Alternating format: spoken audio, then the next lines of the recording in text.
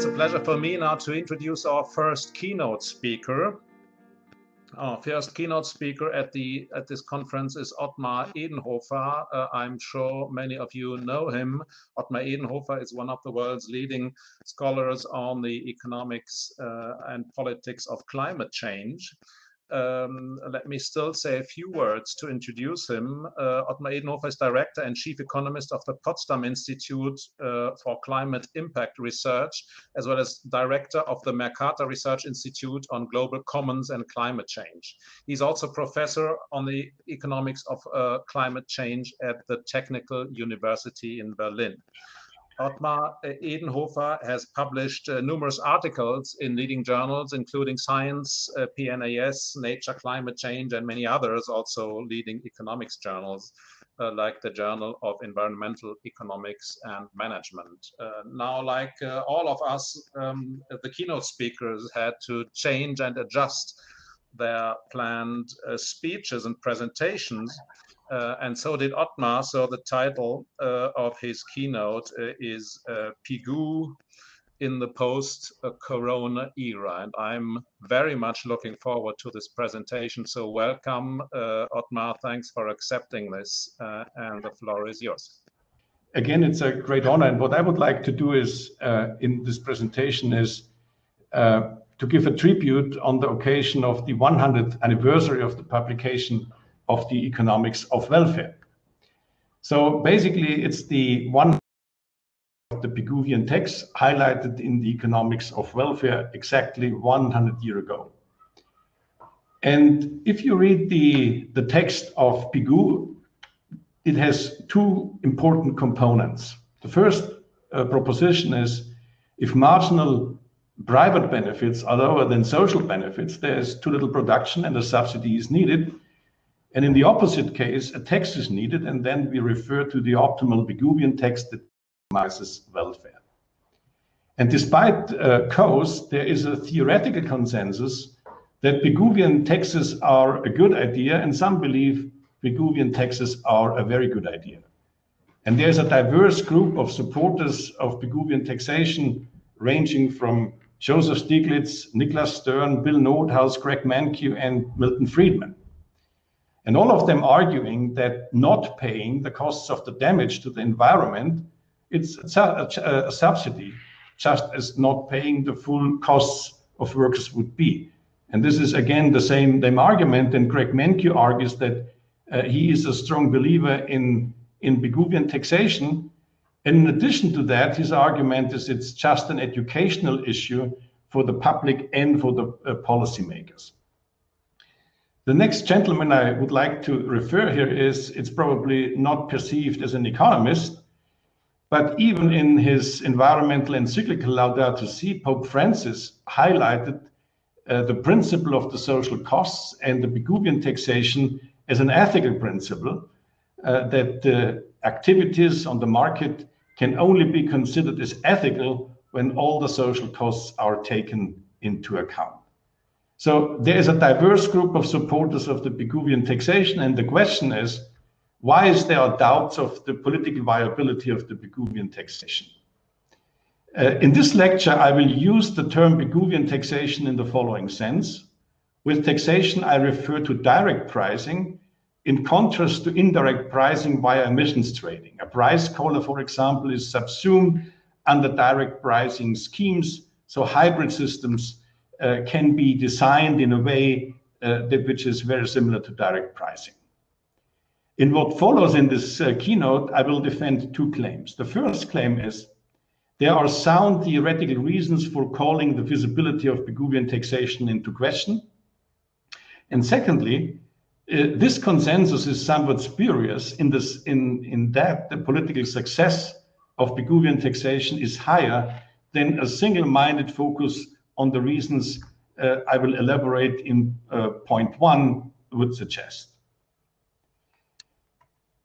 Now, the sound part of the consensus, what are the reasons for the difficulties of implementing the Pigouvian taxation? And I have highlighted 6 reasons. The first one is the enormous uncertainties about the marginal benefits, in particular the social costs of carbon. For example, within the IPCC, the Intergovernmental Panel on Climate Change, most economists argue that social costs of carbon are probably not a reasonable device for policymakers due to these huge uncertainties. The second objection might be the regressive distributional impacts on poor households. Many policymakers, when they are advised to put a carbon price on emissions, they immediately respond that they are afraid of the regressive distributional impacts. The third aspect is more a political one. The fragmented responsibilities of ministries lead to excessive focus on sector-specific policies and or technology policies. The fourth argument, there are commitment problems. So when there is a unified carbon price across all the sectors, if policymakers in an ideal world would be committed to a price path, investors would form stable expectations and they would invest according to the marginal abatement costs. But when there is no commitment, so then there is a problem for the investors, and then some of them might require sector-specific or technology-specific policies with all the inefficiencies occurred by these policies. The lack of acceptance and the commodification of objection, carbon pricing and carbon markets are perceived as repugnant by some environmental groups. They are quite vocal in the public arena, and this is a reason why many policymakers also do not trust that in the end carbon prices will be accepted. And the last point is the problem of incomplete international cooperation. When one jurisdiction imposes a high carbon price, so there's the risk of carbon leakage and the loss of competition. Now, nevertheless, this consensus only partially reflects the reality. Here, this is one of the last numbers from the World Bank, and you can see over the last 30 years we can observe an increasing number of carbon pricing schemes, ranging from carbon taxes to all sorts of emission trading scheme and hybrid systems. Currently, 22% of the global emissions are under a carbon pricing scheme, and we have worldwide 61 institutional settings for the implementation. So in that sense, since the 2000 years, we have seen remarkable implementation of that. Still, only 22% of the global emissions are under a carbon pricing regime. Now, let me explain a little bit, at least from my observation, Pigouvian taxation in the wild, a brief history in 3 acts. And here I would like to refer to national policies and in particular to the German case. I was in the last 2 years very much involved in the German debate to give carbon pricing much more attention in our climate and energy policy. The second level was the EU climate policy, which still is one of the most important games in town. And in particular, the new implemented EU Green Deal could provide, I would call this a Pigouvian moment for the transformation of the energy and the transport sector. And in my last section, I would like to refer to international climate policy, and here particular to coal, capital and cooperation. And here I highlight an important aspect in the post-COVID situation. I will argue here that in the post-COVID situation, coal will become, or there's a risk that coal will become even more important than before the COVID crisis. Now let me start with national policies, the German case. Now, the German case was a quite interesting one because the main reason why Germany in the last 2 years has started to think about carbon pricing has a twofold reason. The first one was At one night, German negotiators in Brussels agreed on the so-called European Effort Sharing Regulation. The European Effort Sharing Regulation has imposed on each EU member states some kind of quantity targets. But in contrast to the previous negotiations or the previous results, when a member state cannot fulfill these quantity targets, it has to pay a penalty. So the risk to pay a penalty, and a quite high penalty, in combination with the Fridays for the Future on the street, the German government, the German Grand Coalition, has to think about a redesign of the German energy and climate policy, in particular in the so-called non-ETS sector, which consists of transport, heating, and building. So what we did here is, and what you can see here is on the blue line, this is the carbon price and the growth rate of the carbon price, which would be needed to fulfill this European effort sharing regulation, roughly, with a lot of uncertainties. And the German government, in particular the Chancellor, announced that there is now a paradigm shift in Germany, that Germany wants to move from regulation to direct carbon pricing. And then the cabinet has decided that in 2021, there should be a 10 euros per ton CO2, a carbon price out at the ETS. It should grow a little bit, and after 2025, this should be transformed into a national emissions trading scheme as an upstream system, in particular for oil and gas, because coal is primarily dealt within the EU ETS. And after 2025, so in this emissions trading scheme, probably a price collar will be defined, but there should be then a trading scheme with a price building mechanisms on a relatively free market.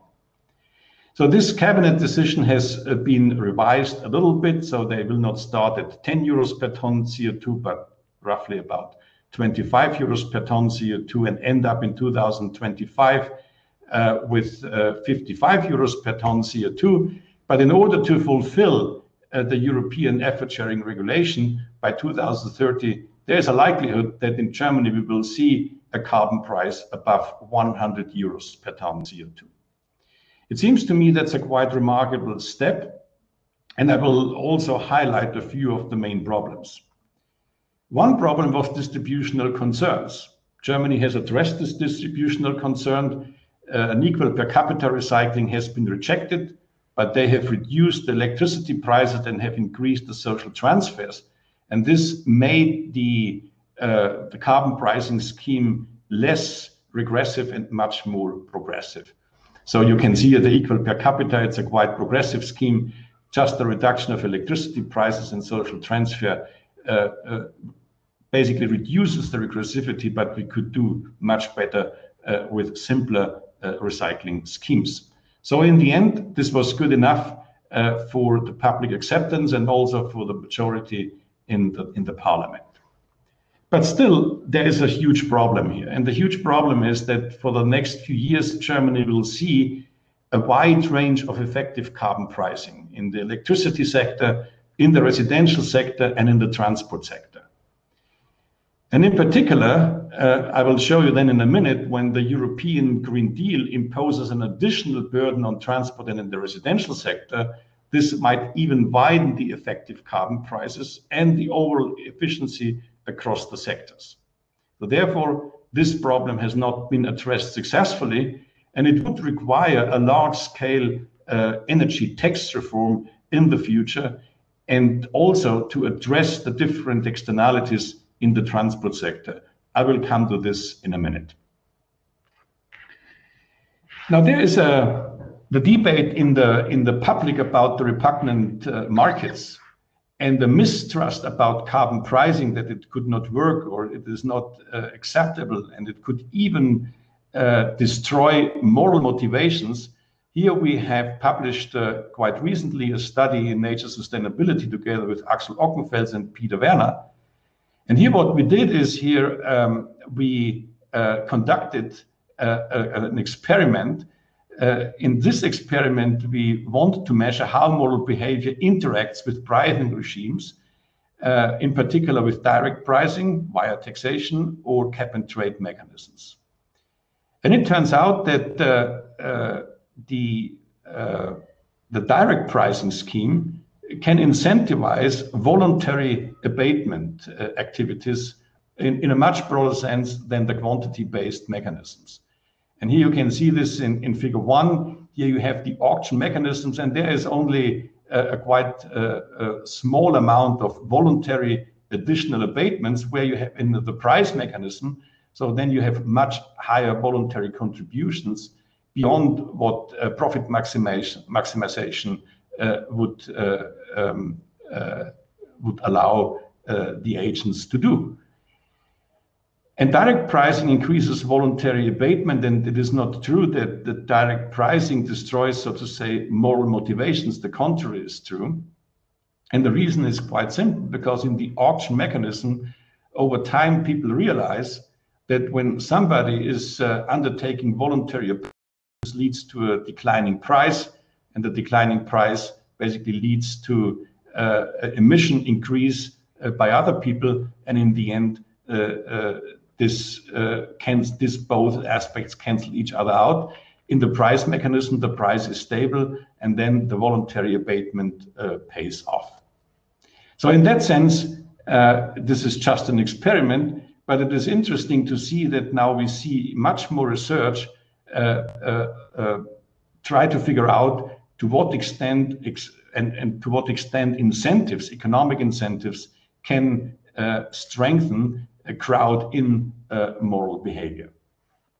Now let me summarize this first part. The world is second best at best, of course, and there remains the problem of the uncertainty about the social costs of carbon, but there are steps toward a solution, setting prices which are consistent with the quantity targets. This could also form some stable expectations for the investors. Distributional concerns, not ideally resolved, no per capita recycling, but the reduction of the regressive energy tax was a reasonable step in the right direction. Repugnant markets, this issue can be resolved by a price floor because a price floor mimics direct pricing. And admittedly, this is just one experiment, but we need more experiments showing or rejecting how direct pricing interacts with moral behavior or voluntary abatement. One important aspect remains the inefficient sector-specific policies. Germany has formed a climate cabinet, so we have overcome the fragmented responsibilities of the ministries, but nevertheless, we see a wide range of effective carbon prices which are highly inefficient. Is there a commitment device? To a certain extent, yes. We have a law on a national emissions trading scheme. And in particular, we have the EU Green Deal, which basically creates a strong incentive, or even more than an incentive, almost an obligation to think in a new way about Pigouvian pricing in the EU member states, also in Germany. And let me explain this a little bit, what are the scenarios here. And here I will argue that the European Green Deal might create a Pigouvian moment in Europe. Now, the European Green Deal is a very complicated animal, and here I would like to highlight only one aspect. And the aspect is that the EU Commission intends to tighten the emission targets to 50 to 55% overall. Now, there are two basic scenarios available, and here I highlight the first scenario, and I call this the muddling through scenario. The muddling through scenario will be that the ETS sector remains almost untouched by this tightening of the emission target, but there will be all the obligations has to be fulfilled in the non-ETS sector, in particular for buildings and transport. So then this would lead to an emission reduction from 38% to almost 50% level compared to the 2005 level. So what will be the implication? The implication would be, in particular for Germany, but all the other EU member states, we will see even an increasing divergence of the effective carbon prices across the sectors, and then increasing inefficiencies. And here you can already see the effective carbon prices, not just for one country, but for the Europe as a whole. And we have a range almost for zero effective carbon pricing for biomass to 350 euros per ton CO2. And this range would be increased by this scenario, where basically all this additional emission reduction obligations will be fulfilled by the non-ETS sector. There's an additional complexity here, and this complexity is when we talk about the transport sector, it is not wise and it is not appropriate just to think about climate change. Within the transport sector, we are confronted and faced with multiple externalities: climate change, air pollution, congestion, and accidents. And for these multiple externalities, you need multiple instruments to deal with these externalities. And this is something which makes carbon pricing in the transport sector even more complicated. In the EU, we have fuel taxes, standards, and vehicle taxes. And of course, the fuel taxes, standards, and vehicle taxes have a tendency to increase the fuel economy, but there is a significant rebound effect. 5 to 30% of the energy savings are lost because consumers drive their efficient cars more frequently. So here we need not just carbon pricing, we have to think about the complementary policies like the technology standards, which are really vulnerable to significant rebound effects, but also the reform of the other taxes, because all these taxes have nothing to do with the externalities. They are basically implemented due to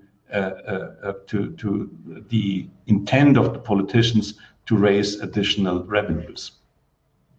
So there might be another quite aggressive or another extreme scenario where nothing will happen in the non-ETS because of the high marginal abatement costs, but everything has to be done within the ETS.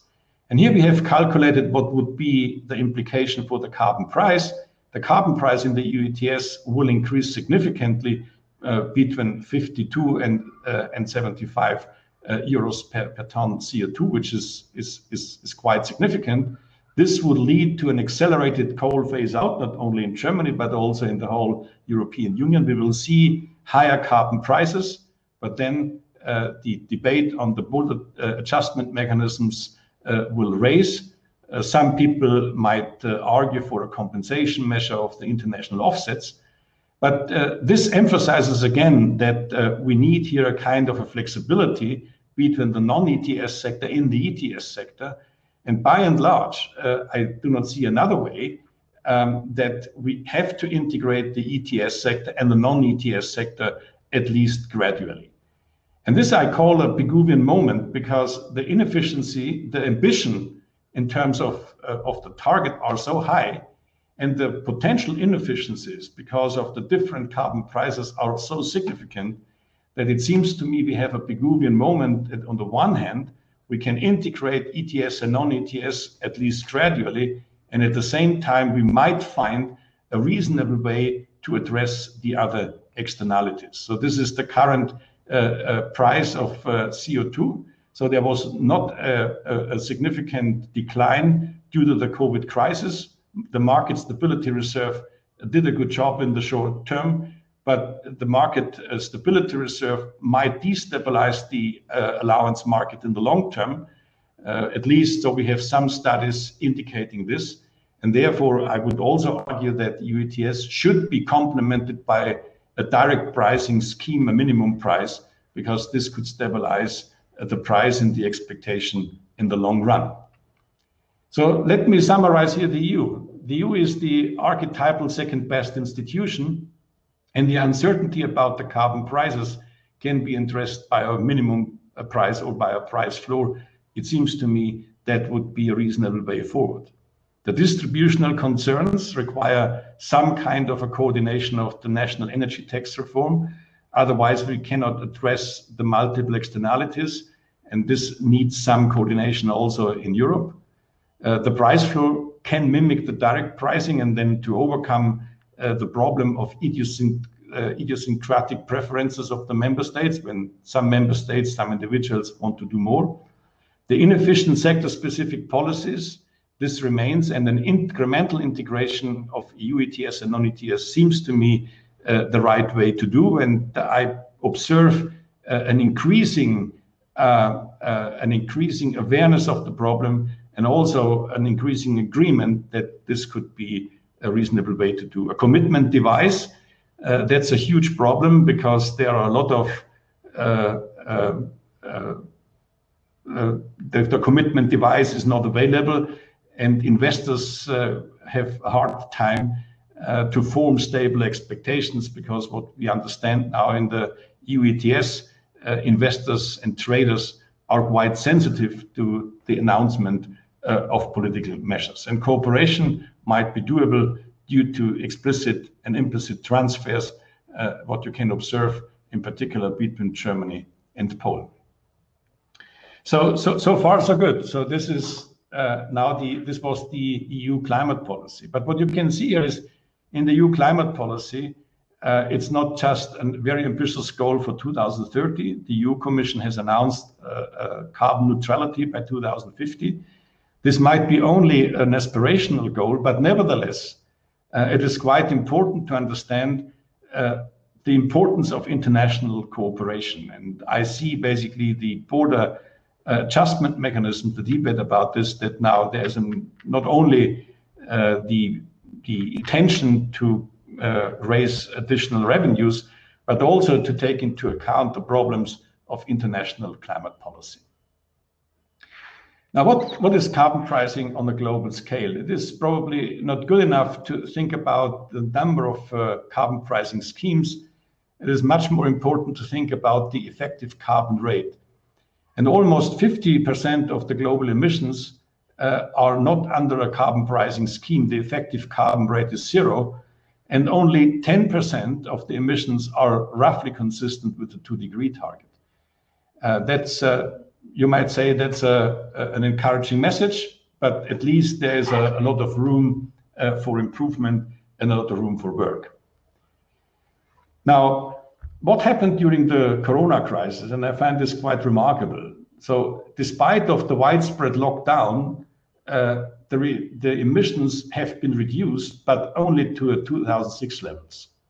And this is for me a quite clear indication that degrowth and such kind of things like a lockdown will never lead to a situation where we can reduce emissions in the long run. So this was a short shock.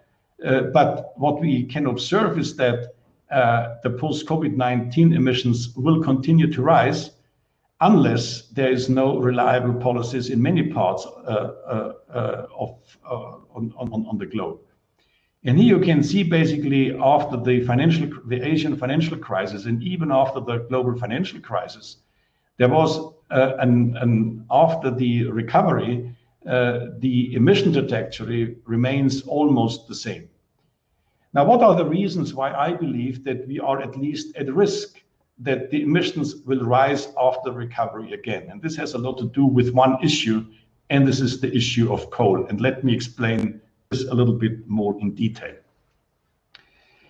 Now, here you have the aspirational goals of the Paris Agreement, the 2-degree target and the 1.5-degree target. And what we can learn from climate physics and climate economics, every temperature target can be translated into a global carbon budget. And of course, there is a lot of uncertainty about the global carbon budget, but roughly speaking, this is here the uncertainty bar, 1,000 gigatons CO2 as a global carbon budget, a remaining carbon budget, which we can use in order to limit the increase of global mean temperature around 2 degrees is a reasonable number. Again, there's a lot of uncertainty. The 1.5 budget is even more ambitious. It's between, let's say, a little bit above 500 gigatons, and here, if you want to be on the safe side, only 200 gigatons. But if you basically calculate the cumulative emissions of all the infrastructure, building bridges, without coal, so over the economic lifetime, the whole infrastructure will emit roughly a little bit less than 500 gigatons CO2. So we are still committed to these emissions. Now let me talk a little bit about coal. Here you have the coal-fired plants which are operating, under construction, planned and shelved. In China, in India, in the OECD countries, and the rest of the world. And here I would like to highlight, is not only an issue of the large Asian countries like China and India, it's also an issue for the smaller countries like Vietnam, Indonesia, Bangladesh, and others. So, and here you can see basically that the operating coal-fired plants alone will basically close the door for the 1.5 degree target. And if basically the shelved coal-fired plant will come back into the pipeline, so then we are very close to absorb the majority of the carbon budget which is available when we want to limit the increase of global mean temperature around 2 degrees. And what we can see now currently is that the shelved coal-fired plants come now back into the pipeline because many countries believe, rightly or wrongly, that coal-fired plants have in a particular large fiscal multiplier. And due to this large fiscal multiplier, so then they might think investment in coal-fired plants are a good idea. But this speculation about the large fiscal multiplier and the literature is very sparse about the extent of the fiscal multiplier for coal-fired plants. There's another issue which seems to me is much more important for the near-term future and in particular for the post-COVID situation. And this is the problem of the cost of capital, in particular for the renewables. So what this graph shows is that here you have the average capital costs, and you have the CO2 price. And the contour lines here show the expected share of renewables given a certain CO2 price and certain capital costs. And here you can see basically that, of course, in Germany, for example, the capital costs for PV are quite small, but the capital costs for PV and wind in Vietnam and India are quite high. So this clearly indicates that capital costs for renewables are much more important than for the fossil fuel power plants, because for the renewables, the upfront investments are much more important. The fixed costs are much more important. And here the vertical lines show the average capital costs for investments in renewables in selected countries and regions. So the capital costs affect the effectiveness of the CO2 prices significantly, and in particular in these high capital cost countries. So the carbon price is low, and in addition to this increasing capital costs, the effectiveness of the carbon price will decrease. So in that sense, the cost of capital seems to me a very, very important problem, and this seems to me also in the midterm the reason why many countries, in particular in Southeast Asia, will rely on coal and will continue to invest in coal. So this makes international cooperation to a coal problem. And this is just a cluster analysis, but it seems to me, despite of the technicalities of this cluster analysis, it is a useful analysis because it shows that we have oil and gas states, and with this oil and gas states, the climate laws is very low, fossil fuel subsidies are high, oil and gas rents are high, democracies are weak, corruption is high, trust is low, climate awareness is low. But oil and gas states are not the main problem. They only basically have 5% of the population, and they are responsible for 6% of the emissions. But the coal development and the coal dependent countries, this is the most important problem, because they have 48% of the global population and 70% of the global emissions. So we have to deal with this coal problem with weak carbon, with low carbon prices and high capital costs.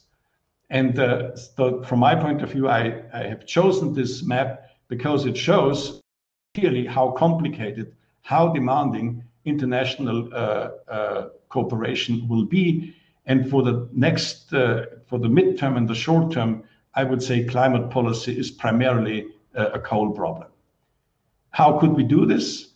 In a recent paper with my colleague Ulrike Koenig, I have shown that conditional transfers in combination with a negotiation about carbon prices could help to increase international cooperation when countries are compensated for their mitigation costs, in particular when the mitigation costs are above the global average. One way to do this could be an investment fund, and the investment fund could be used to reduce the capital costs, to provide credits below the capital market interest rate in order to reduce the risk premium for countries like Bangladesh and incentivize them to use credits not for coal-fired plants but for renewables. But then they have to implement a reasonable climate policy. That's a very complicated process, but nevertheless, it is worthwhile for the EU to think how they can enhance international cooperation. Otherwise, I'm afraid that we will not be successful in reduce the global emissions. And I think a paradigm shift is needed in international climate policy. Even international climate policy should focus much more on carbon pricing instead of negotiating voluntary contributions. And in the recent European Economic Review, I published a paper together with Ulrike Koenig showing this a little bit more in detail. So coal is a burden on the global carbon budget, as is the expansion of the infrastructure. The high cost of capital prevents the expansion of renewable energies and favors coal-fired plants, and international cooperation is needed, and if designed properly, hopefully possible. And here, as economists, we have to play an important role. Now, what are the challenges ahead of us? We have to deal with the uncertainty about the carbon prices, and a step towards a solution would be, from my point of view, rule-based adaptive learning processes, where people can understand there's a long-term quantity target and we adapt the pricing to this. But in addition to that, it seems to me it is important that we not just talk about carbon prices and the risk-free premium, we should think about the risk premium.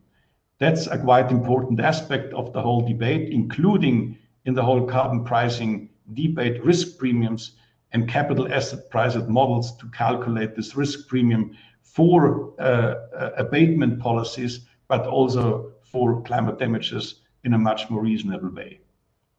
The uncertainty about the price elasticities are huge, but nevertheless, here you can see a carbon price dependent on this target in the non-ETS. It's a huge range, but so there is some convergence across models and across econometric studies. And it seems to me with such an adaptive rule-based learning process, we might iterate, and this could improve the policy making significantly. The second aspect, which is quite important, is horizontal equity. Horizontal equity has been ignored in the public policy debate, but also in the debate within public finance. Here, my feeling is we need better models because, for example, overcoming the rural-urban divide is a quite important thing. And if horizontal equity is an important, then just the equal per capita recycling is not good enough. And here I would like to refer to a result of one of our papers when households have different capabilities to transform their energy use or their energy demand into reasonable energy use. So then you have energy intensive households and energy efficient households, households who can deal with this much more efficient than others. And then transfers have to depend not just on income, but also on the capability to deal with households and to improve energy efficiency. Policymakers in public debates concentrate more on horizontal effects and hardship cases, and research is needed on optimal policy design on differentiated transfers taxes or non-linear taxes with horizontal heterogeneity. Incentives and moral behaviors, crowding out the crowding in of intrinsic motivation seems to me in times of Fridays for the Future will play a more important role. And it might be useful to show that Pigouvian pricing and Pigouvian taxation crowds in intrinsic motivations and does not crowd it out. Inefficient sector-specific policies for the European scale, the integration of trading schemes, national tax reform, and the reform of complementary policies seems to me important. And these huge inefficiencies which can observe in Europe might create a Pigouvian moment. Commitment device, why not think about an independent European carbon bank? A cooperation, conditional transfers, negotiation on carbon prices at an international scale in order to give the international climate policy a new push, new insights and fresh ideas. And of course, political economy, we have to think about compensation schemes because of concentrated costs and benefits versus the dispersed costs and benefits. Now let me conclude. So what I would like to communicate in this keynote is Pigou is alive. There might be a consensus that there are a lot of practical problems for the implementation of Pigou, but there are indeed thorny problems casting doubt on the political feasibility of the Pigouvian taxation, but the consensus unjustly disregards the political success of the later, and we can build on these political successes. Today, 100 years after the publication of Pigou's opus magnum, we see remarkable success stories even under second best conditions. There might be a Pigouvian moment within the EU because of its ambitious targets and the high inefficiencies. And my last comment is we economists can help significantly to enhance the implementation of this idea. We have to provide more sophisticated research, which goes beyond the obvious. I think sometimes we should listen to the problems of the policymakers, but at the same time, we should tell the policymakers what a marvelous idea it is to implement Pigouvian prices and taxes. Thank you very much.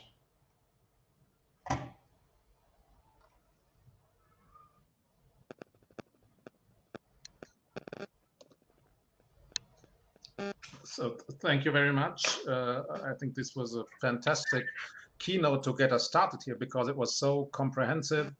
It really brought together recent research results and policy questions. And it was also optimistic. A lot of talk about climate change is we need international cooperation, which is difficult to achieve. And I think this keynote lecture has really talked about how it can be done, which is great. So we have roughly 20 minutes for discussion. I would like to, so first of all, if I see this correctly, all participants are invited to ask questions, but this needs to be done through the chat.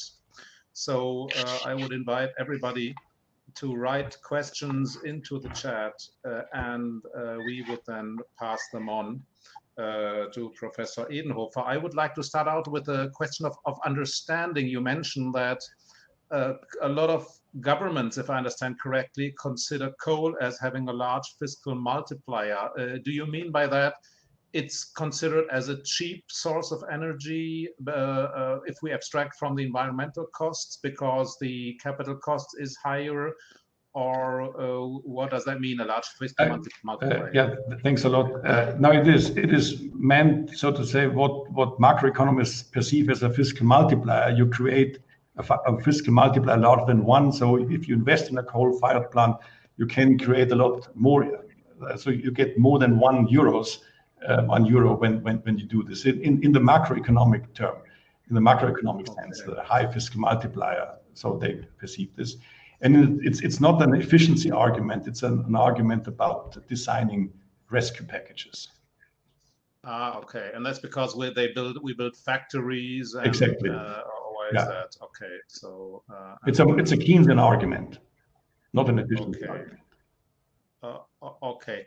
Let me maybe directly add one other question. So you discussed this question of how we can get people to cooperate. And you said, why not set up a fund, if I understand correctly, in the EU So that's one option. Another widely discussed option is this idea of climate clubs, for instance, telling countries, okay, if you want to do trade with the EU, you need to have a carbon price, Yeah. or you need to adhere to certain standards. So how does that idea fit in here? Do you think it shouldn't be pursued, or it has less potential, or is it complementary? Yeah, I'm a little bit skeptical about this idea of carbon clubs, because in the end you need a carbon tariff, and most of the models, in particular the Nordhaus model on this, excludes one important aspect, and this is retaliation. And I don't like the idea that climate policy as a global public good problem is then embedded in a scenario of trade wars and such kind of things. So it might be a threat, but I would like to embed the whole thing more in free trade and more in international cooperation, instead of imposing a carbon tariff on other countries. And there are a lot of practical problems for this border tax adjustment. So I would say yes, in some exceptional cases, for when you have an energy intensive sector which is exposed to international competition, that might be an option. But I think it is much more important to enhance international cooperation than to start with tariffs and risk retaliation and trade wars. Right, and if the EU started that, as you say, a fund and helping countries, so the obvious objection would be, okay, the EU pays for it and everybody else watches, so there's another free rider problem here. So how could that be? Yeah, so the most important thing is, I'm not talking just about the EU, I talk about international, I talk about conditional transfers, which is a taboo in the international arena, because conditional transfers. So if we provide such a thing, so then Bangladesh or these countries have to do something. They should then implement the carbon price, and this is basically then to help them the carbon price, and then over time we can ratchet up the carbon prices. So it's not just a free lunch. So they have to do something, and they have to in exchange to provide increasing carbon prices. And we pay them a little bit of the capital costs. Right. So let me say again, there is the opportunity to ask questions over the chat, if I'm not mistaken. So all participants are invited to ask questions. I'm not sure I'm in the right chat here. Let me.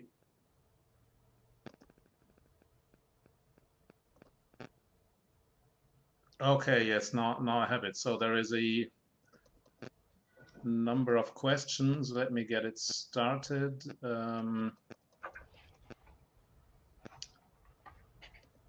Okay, so here's a question from Ludger Schuknecht. If you suggest a minimum price, why not also a maximum price? I think you did suggest both, did you? Or... Yes.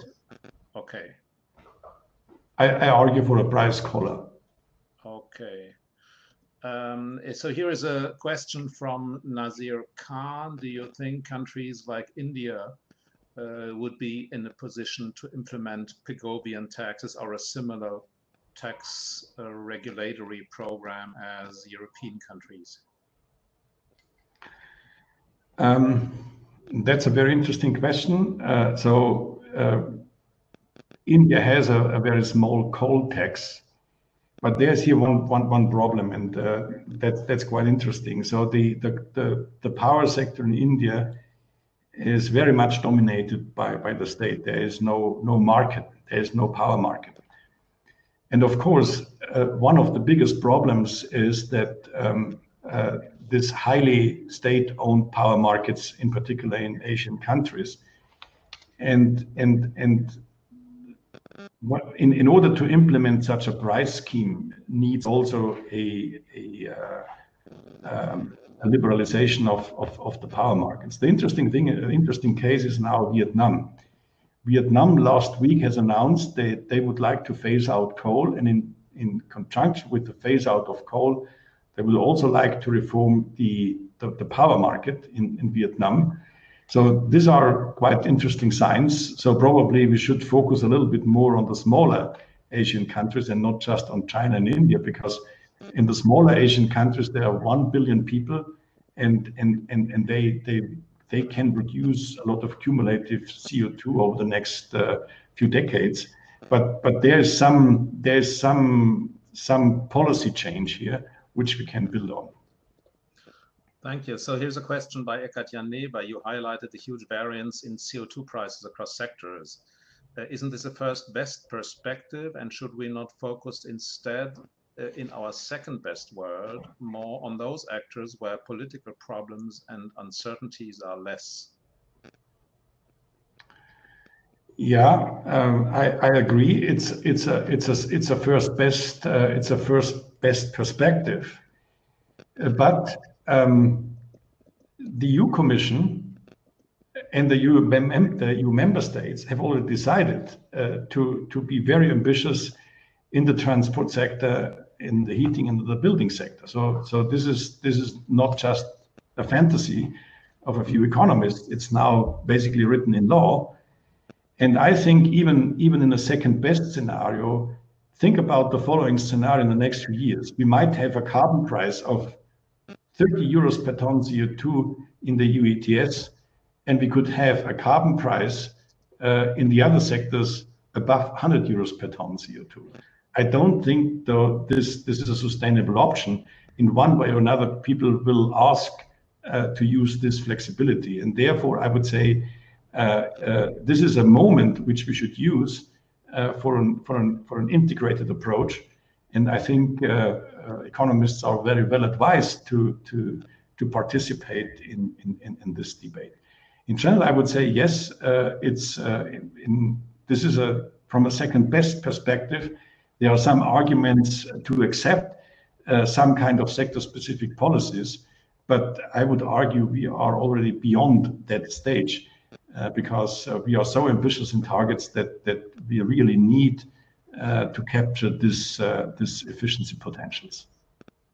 Thank you. So another question by Florence Flus about innovation. So on the international cooperation on coal, in how far would you think it makes sense to offer low interest rate loans for renewable investment in developing countries without conditions at first, for instance, through international investment banks, just to have with the objective to have many countries joining in, and then at a later stage, one could add conditions for additional loans. Would that make sense as a strategy? It might be worthwhile to think about, but and probably in the beginning there is no choice to do it unconditional.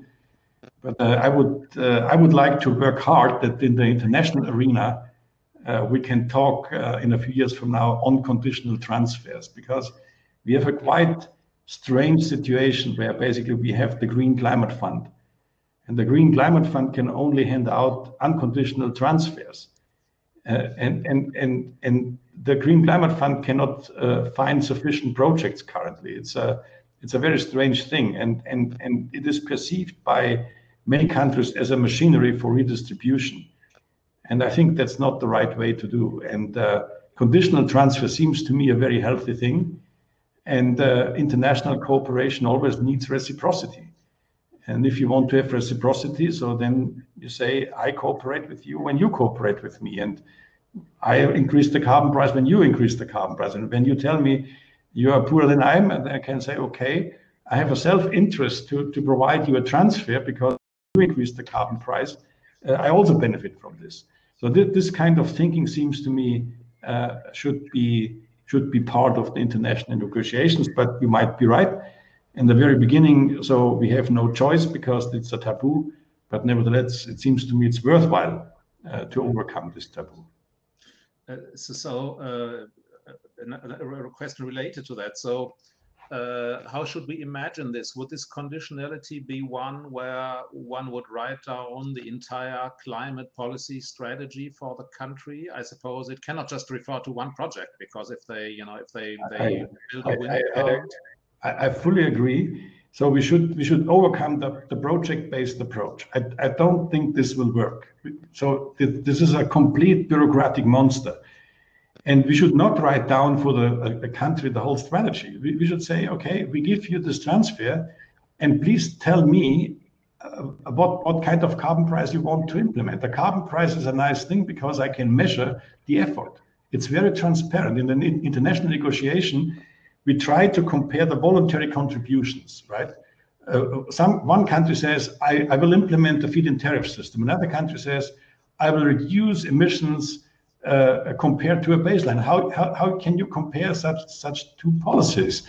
And the carbon price measures my effort and your effort. So, and this is something which is quite transparent, and therefore this component of the carbon price could also create the reciprocity and the transparency thing. So that would be from my point of view a quite reasonable way to move on. Okay, but that would have to be a carbon price which really covers all sectors, right? Something we don't even have ourselves. Is that right? Yeah, of course. But here I would be pragmatic. So when coal is basically the power sector, and for many Asian countries, when coal is the most important problem, so then we have all the right to focus on the power sector. So let's deal with the transport sector and the building and heating sector at a later stage. So the coal is the threat from my point of view, and we should focus now on coal and not on too many things at the same time. Right. Here's a question by Andreas Feichel related to COVID. Would it make sense to use Pigovian taxes to finance the cost of the pandemic? I'm thinking, for instance, of taxing super spreader events, locations such as après ski bars in Austria, churches and other meeting places, and in general places where there is little social distancing, high physical proximity. So the application of the Pigovian idea to the pandemic. So as long as you pay, you can go to the bar and does that make sense? At least we should think about this. I think I would say from a practical point of view that the problem is I have to think about this, but the problem with Pigovian taxation in such circumstances like COVID is always the suspicion of many people. This is something like repugnant. You do something very immoral when you basically. And it could be perceived then in the end as a fine. So I pay a fine, so to say, in order to be a super spreader, right? And this fine framework, think about Michael Sandel. So this gives the whole thing a very nasty thing. And I had a lot of discussions over the last few years with many people, and I would say with non-economists, this idea that economic incentives destroy intrinsic motivations and moral behavior. This is a very strong belief, and we should take this very seriously. And I like the idea of Andreas, but nevertheless, so that's something which might be an interesting paper to apply the Pigovian idea on COVID. But also taking into account this moral motivations and moral framing. Okay, so we've got 3 questions left here, and I'm afraid we will be running out of time then. 4, but then I'm afraid we'll have to close. So first, Leonzio Rizzo, what institution is giving the transfer? So about these transfers to other countries. So I think you mentioned an institution, but maybe a few comments on that. And where is the money coming from? Yeah, the institution which we have now is the Green Climate Fund. This is a body. The money comes from the industrialized countries. It's basically about. It should be about 100 billion euros, and it's not clear if all the countries have fulfilled the promises. But the problem of the Green Climate Fund is that the Green Climate Fund channels the money based on projects, on specific projects, and they have a hard time to evaluate all these projects. And for the Green Climate Fund, it would be a huge progress if the Green Climate Fund would say, I give you this money, I give you this credit below the market interest rate, but then you have to implement a carbon price. So that's we are not there. We are, so this is very much project based. So for time reasons, I would suggest to take the last three questions together, okay? Yeah, let's do that. The first is from Ludger Schuknecht. So if you suggest a price collar or price corridor for the carbon price, who is going to determine it? And what about lobbies and yellow vests who will want to influence this across the board for some types of emission? Can there be an automatism, some kind of automatic rule? And related to that, the second question by Mireille Chirolu-Assouline.